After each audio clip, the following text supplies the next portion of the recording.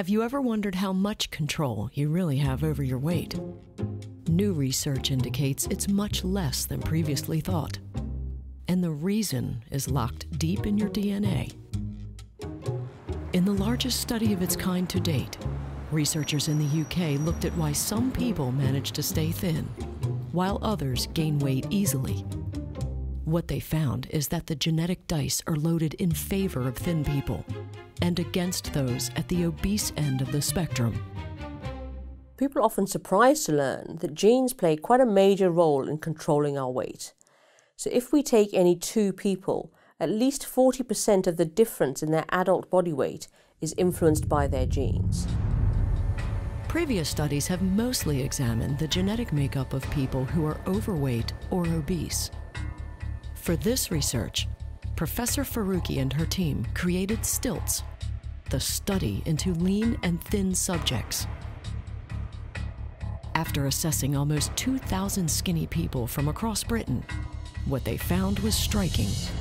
No less than 74% of the STILTS subjects had a strong family history of thinness, suggesting that genetic inheritance may play as much of a role in being skinny as it does in being overweight or obese.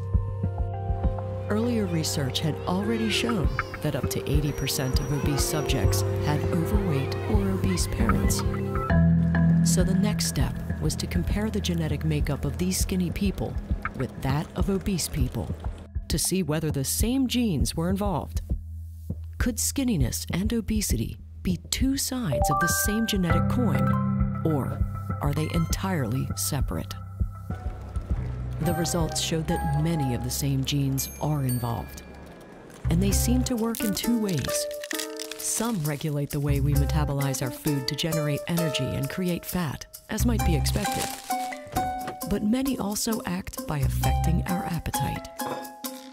And that was a real surprise, because before these findings, people tended to think, actually for many decades, that if there were genes that affected your weight, they would do so by affecting your metabolism, how you burn calories.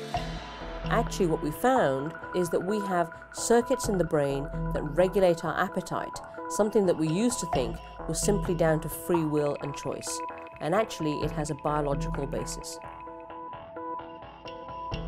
As a result of this study, it may soon be possible to generate an obesity risk score that will tell a patient whether they are carrying the genes that could predispose them toward putting on too much weight. And that could be an important step toward curbing the worldwide obesity epidemic that's been emerging over the last few decades. Today in the United States, a mere 2% of the population are underweight. Only 27% are at a healthy weight. 32% are overweight. And no less than 40% are technically obese. That's over 70% of the population who are at risk. At risk because obesity is a major contributor to some of the leading causes of death, including heart disease, stroke, diabetes, and some types of cancer.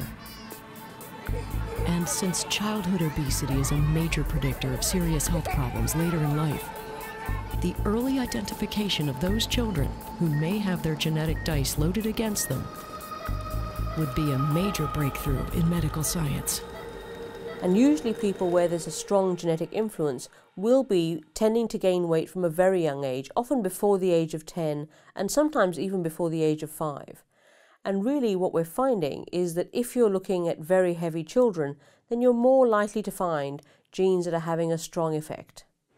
Now, that's not to say that, of course, how much food that you eat and how much energy you burn is not important. Of course it is. But our response to those factors, how much weight we gain, how much weight we lose, is strongly influenced by our genes. But calculating exactly how many calories your body needs is far from simple. We use the energy we get from our food in 3 ways.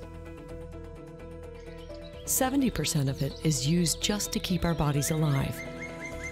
This includes things like breathing, pumping blood, and controlling our body temperature. It's known as the basal metabolic rate, and it varies from person to person according to their age, height, weight, gender, and, of course, genetics. Surprisingly, only about 20% of the energy we get from our food is used in physical activity. And this can vary widely depending on the sort of work we do and our lifestyle. And the final 10% of the energy we get from our food is used in actually digesting it. Taken together, the average number of calories burned by a woman between the ages of 31 and 50 is about 1,800 per day if she's sedentary, 2,000 if she's moderately active, and 2,200 per day if she's very active. For a man in the same age range, it would be 2,200 calories a day if he's sedentary, 2,400 if he's moderately active, and 2,800 if he's very active. Weight is the balance between the amount of food that we take in and the amount of energy that we burn. And we have a very fine balance between these two things. In fact, for most people, our weight remains stable for long periods of time, despite fluctuations in the amount of food that we eat and the amount of energy that we burn. And what that tells us is that we actually have a system in our bodies for maintaining our weight or for maintaining the balance between the energy intake and our energy expenditure. Unfortunately, not only are many of us taking in far more calories than that each day, the quality of the food we're eating is also having a major negative impact on our health. Known by nutritionists as the Western pattern diet, it is characterized by an overconsumption of refined sugars, saturated fats, processed foods, with added salt, and sweetened drinks.